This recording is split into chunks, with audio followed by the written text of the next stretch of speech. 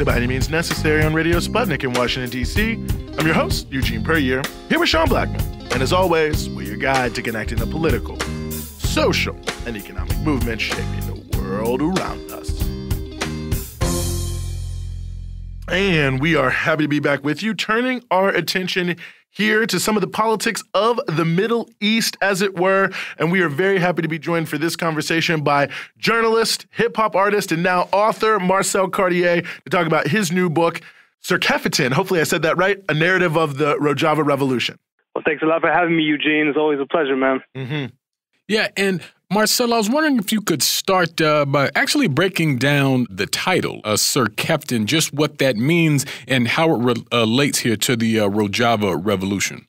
Sure. I mean, well, Serkeftin is basically a Kurdish word in the Kurmanji dialect, which essentially means victory. So it's something that's said as a sort of revolutionary greeting, or, something that you might say to a comrade upon departure. If you want to wish your comrade well, you would say Serkeftin. So when I traveled to both northern Iraq and northern Syria 2 years ago, initially not even to write this book, I had no intention of writing a book or even writing anything really concrete on this issue.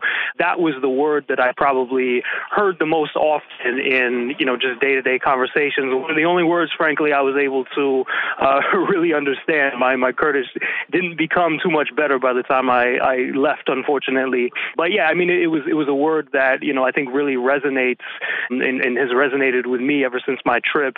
I would just say, when I traveled to the Middle East, or so-called Middle East, again, it was about 2 years ago this time, actually February 25th of 2017 is when I took a flight from Germany to Suleimania in northern Iraq, and from there ended up crossing the border over to Syria, at that time in the midst of, I think, the 5th year or 6th year of the so-called civil conflict, really a proxy war, as we know.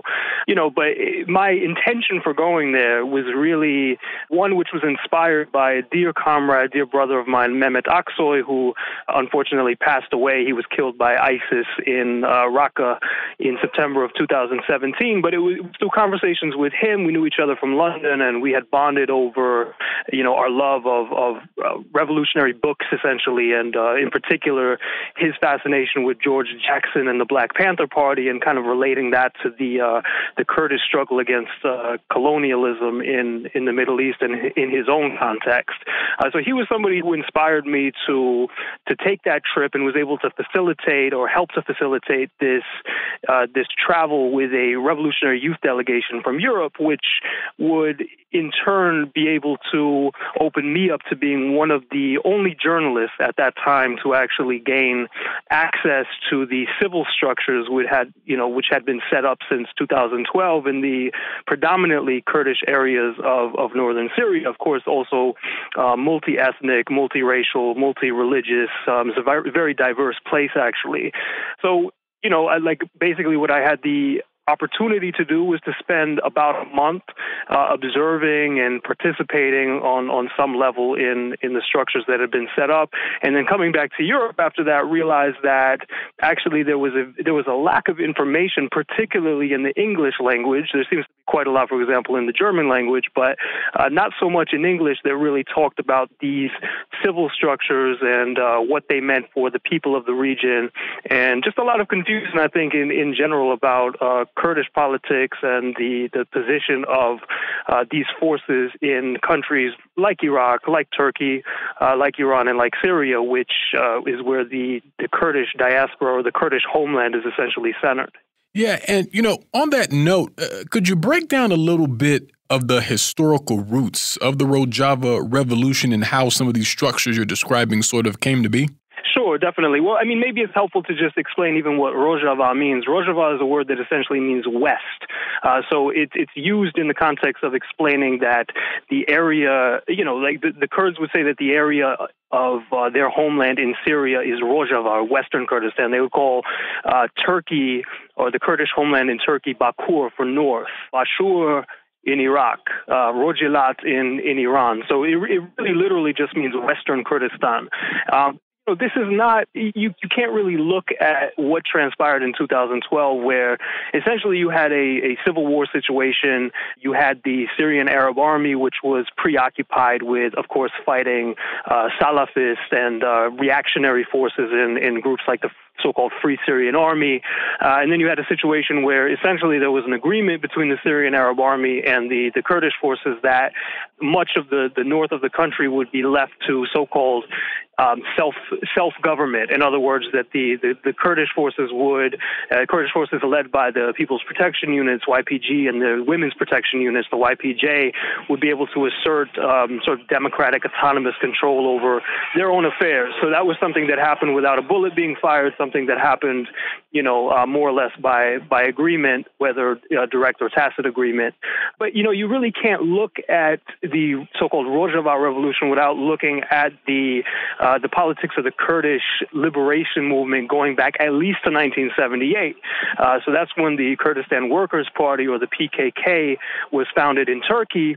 They put forward a position which differed from much of the Turkish left at the time, which said that Kurdistan is essentially a colony and should fight a classical war of national liberation, similar to what was unfolding all around the world at that time, countless examples in Africa, Latin America, etc., and guided by Marxist-Leninist ideology. And through, now more than 40 years of that struggle of the PKK and affiliated groups in the countries that, of course, surround Turkey and the other parts of the Kurdish homeland, this was able to inspire a similar process, which ended up unfolding in Rojava in 2012. So I think that without sort of that historical context, understanding that this is something that, its roots go back at least 40 years, 4 decades, and tens of thousands of people who have fought and have died, who have fallen martyr, through this process, then you can't really understand why this movement has had such vitality over the course of the last now almost 7 years. Yeah, and I'm wondering sort of like what sort of the challenges that the current moment possesses for that project.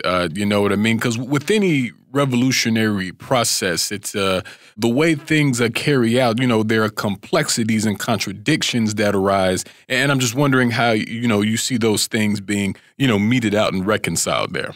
Well, for sure. I mean, when I was there in 2017, of course, it was about 2 years ago. So I'm sure the context has changed tremendously in that span of time. So on the one side, I think I'm a little bit limited because, of course, I don't have that direct, the observation and participation that I had in 2017.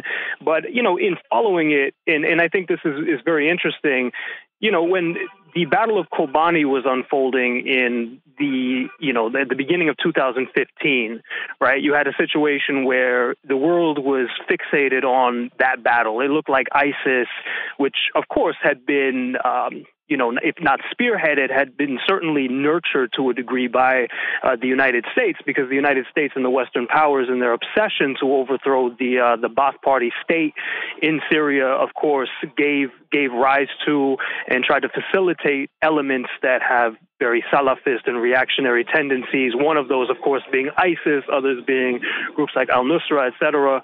So it looked as if ISIS was on the verge of essentially going all the way to the Turkish border. And during this Battle of Kobani, there was such an international outcry to the extent that in the end, the United States ended up joining in the fight because of this public pressure and facilitating airstrikes that in turn helped turn the tide and helped to push ISIS back. Of course, a contradiction. Kurdish forces know that all too well, considering that for 40 years, actually, they've been fighting against Turkey, which is a NATO member, which has been backed by the United States. And it's quite ironic because when I was going to Rojava, one of the big concerns of course, people on the left is that, and me as somebody who has been a staunch anti-imperialist my entire life, and something that I was trying to navigate also, was what about this tactical relationship that the Kurdish forces have with the United States? Right? And what was really interesting to me was, for example, being in Syria, crossing back over to Iraq with Kurdish forces, right, who essentially then would go to bases manned by the PKK. When you're in Rojava, when you're in Syria, you might be getting some arms from the United States. Those same people, as soon as you cross the border, you're being bombed by Turkish jets, which are given intelligence and logistics and all types of military hardware by the United States. So it's this really interesting contradiction where, and the Kurdish forces are totally aware of this. They're completely aware that the United States has never been a true ally, never will be a true ally. But I think the way that the war unfolded, you have all of these very, not so easy to iron out contradictions. And of course, a huge concern for a lot of the Kurdish community has been, well, Donald Trump says he's going to pull U.S. troops out of Syria. And of course, that was done at the very moment that Trump had a phone call with Erdogan. Erdogan says, well, we'll go in and we'll basically mop up the rest of ISIS territory. Anybody who's been following Syria for the last 7 years knows that perhaps even more so than the United States, the country that has really helped to empower and facilitate ISIS or Daesh in their moves in Syria has been Turkey. Right. So I think there's all of these things that need to be resolved in terms of, a political resolution. But what I view as positive at the moment is that there's always been context between YPG, YPJ and their political formation, the PYD and the Syrian Arab state, and a willingness to some degree anyway on both sides to come to a political solution which would hopefully leave the sovereignty of Syria intact, to expel all foreign forces, and ultimately, hopefully be able to create a Syrian state which is more inclusive, more democratic, and actually takes into consideration a lot of the cultural and national aspirations of the different nationalities which live in that very, very diverse country. Yeah, and Marcel, I'm wondering on a personal level, because you had an interesting level of access here, just what the experience was like for you, being there and seeing these things and these different structures in 2017, and just kind of what it was like, seeing these different things play out here.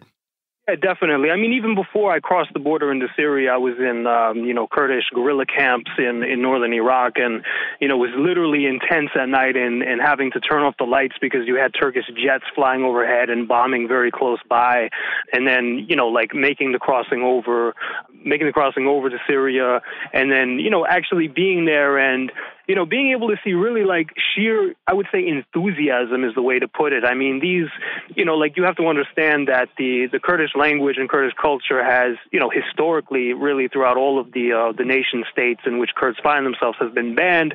So, all of a sudden when you have that lifted, then there's sort of an air of, everything is new and everything is, there's the opportunity for new levels of creativity and just this revolutionary enthusiasm. And, really, I think the main takeaway is the focus on women's liberation and women's empowerment. If you look at the principles of not just the Rojava Revolution, but of the Kurdish freedom movement, so in other words, the revolutionary Kurdish freedom movement really led by the PKK in Turkey, the main principles are the cooperative economy and communes. And I found out actually that much of what they're talking about in terms of cooperative economy actually comes, it seems like, from Venezuela and the Bolivarian revolution's example. And then focus on social ecology, so on the environment, but really the key pillar is women's liberation and women's empowerment. So I was able to see, not only are women organized and fighting in the, I guess often overly glorified to some extent in a sort of, almost, perverse kind of way, like these, beautiful Amazons and things, all of the women's magazines in the West have sort of commodified the women, fighters in the Kurdish movement. But really on the most basic level, you saw, for example, that, women are organizing to fight against patriarchal attitudes, things like forced marriage, things like polygamy. Really there was an air, especially when you talk to women, of now we finally have our shackles off. Now we're able to combat some of these more reactionary tendencies, which kind of, just sat in society. Women's empowerment seemed to be dormant, and then all of a sudden you have this movement with 40 years of fighting for women's liberation, and they were putting that front and center. And then, of course, for me also, going to a place like Kobani, which, some people have called it sort of the Stalingrad of the 21st century. Maybe not a completely apt comparison, but nonetheless, I mean, there was this monumental struggle and so many people who, were fighting in basically door-to-door, room-to-room combat, and then actually being there and, for example, going through, like discovering a tunnel which ISIS had used to funnel arms from Turkey to Syria, and then realizing like, oh, there's a skeleton of there's like a corpse of an ISIS member which is still there. It made it like very, very real, for example, that, this is, like there's tremendous human sacrifice that goes into reclaiming or, keeping a hold of the city, which definitely is synonymous with that Kurdish identity. So, I mean, there's plenty of examples like that. I think a lot of them probably come across very clearly in the book and in my storytelling. But yeah, I would say that, I mean, I just really have to say this, like Mehmet Aksoy is somebody who really encouraged me to write the book and somebody who encouraged me to, to proceed with it when I felt like it wasn't really worth doing. I really owe him all the gratitude in the world. And, February 25th, actually, this would have been his 34th birthday. But unfortunately, he's somebody who, through his struggle also using multimedia and video, ended up also dying in this fight. And then there's things like, being in certain houses, being welcomed by a whole group of sisters who are all in the YPJ, and then days after me leaving the country, realizing that one of them had been killed in the Turkish airstrike. Like things like that are very, it makes it all too real, and you really start to understand that really on all sides in this conflict, but particularly on the side of the YPJ, and of course the multiple, tens of thousands of members of the Syrian Arab army who have also died fighting against all of the reactionary currents in the country. Like, these are the true people who have defeated ISIS. I mean, Donald Trump can try all he wants to say that it was the United States and the Western coalition that did it. These are the same people who initially created the problem to begin with, so we shouldn't have any illusions about that.